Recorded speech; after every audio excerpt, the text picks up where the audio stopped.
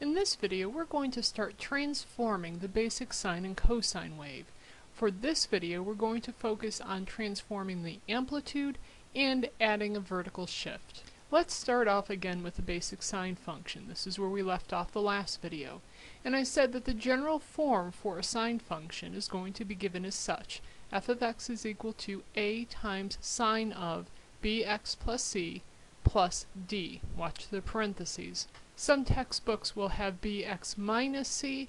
It really doesn't matter which form you use as long as you're consistent in using it. So let's start off by focusing on a. A is, as I said before, the amplitude of the function.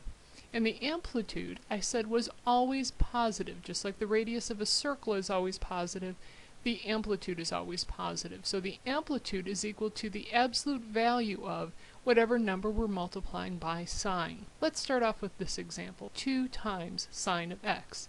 Well, if I look at my first point, that's at x is equal to 0, if I plug 0 into my function, f of 0 is equal to 2 times sine of 0, or 2 times 0, or 0. So that point doesn't change at all. Well, let's go to pi over 2. I think things will be a little bit more interesting here.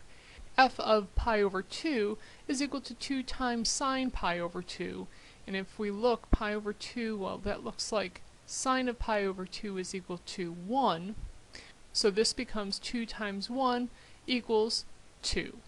So for sine of 2 times x, the point pi over 2 isn't equal to 1, it's now equal to the value 2. The next point we'll look at is pi.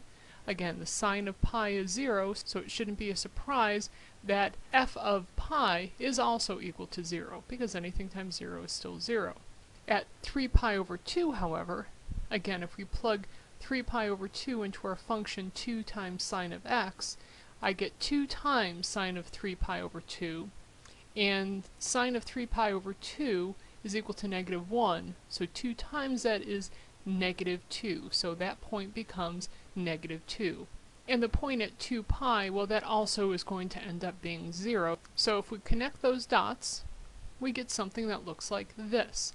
If f of x equals 2 sine x, our graph is expanded, or stretched, by 2. My amplitude is the absolute value of 2, or simply 2. Well, what happens if I look at 0.5 times sine of x? What do you expect to happen there? Well, my points that are 0 are quite frankly going to still be 0, because 0 times 0.5 is still 0. But we're going to have to look at pi over 2 and 3 pi over 2 again. Let's start off by pi over 2.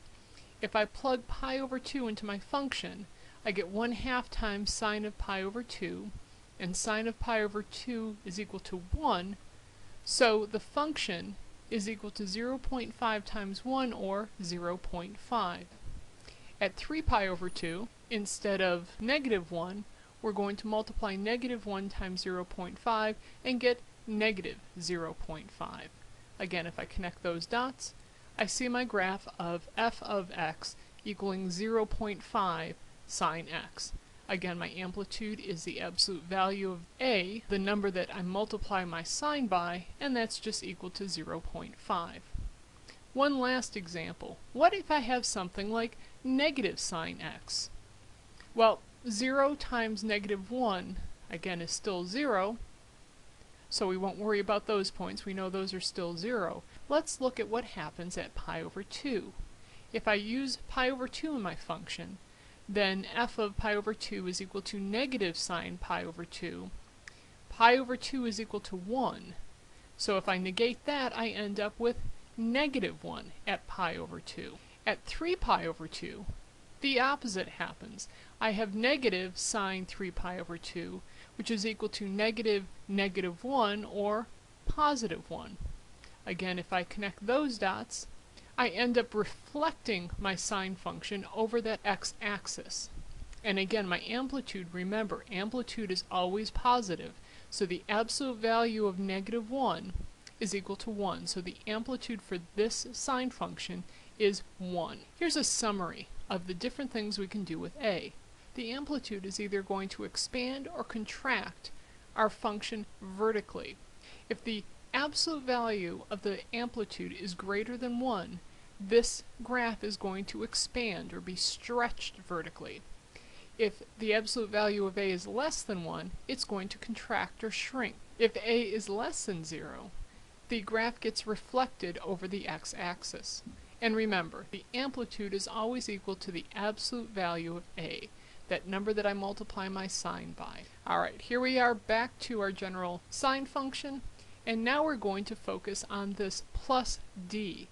What the plus d will do, well, let's see what it does. Let's look at the example sine of x plus 2.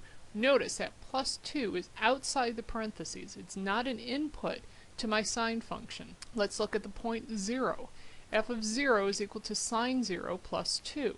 Let's see, sine of 0, I think that's equal to 0.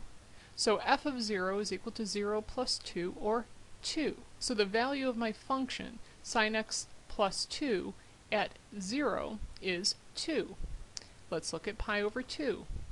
At pi over 2, this function will equal sine of pi over 2 plus 2, or 1 plus 2, or 3. So there's my point at 3. At pi, well, sine of pi was also equal to 0, so 0 plus 2 is equal to 2. At f of 3 pi over 2, my function value is equal to sine of 3 pi over 2 plus 2. Well, sine of 3 pi over 2 is negative 1, so negative 1 plus 2 is equal to positive 1. And I have that graphed on my screen. Lastly, if we look at 2 pi, sine of 2 pi is equal to 0, and 0 plus 2 is equal to 2. And if I go ahead and connect those dots, I see my graph of sine of x plus 2. I'm not going to belabor the point anymore. I'm not going to go through step by step, but I don't think you'll be surprised to find out that sine x minus 2 shifts my function down to 2 units. Again, if I look at a summary of this, my d shifts vertically. My a expanded and contracted vertically, my d shifts vertically. It will shift up when d is greater than 0, and it shifts down when d is less than 0. And there we've talked about transforming the basic sine wave, and we've talked specifically about amplitude and vertical shift.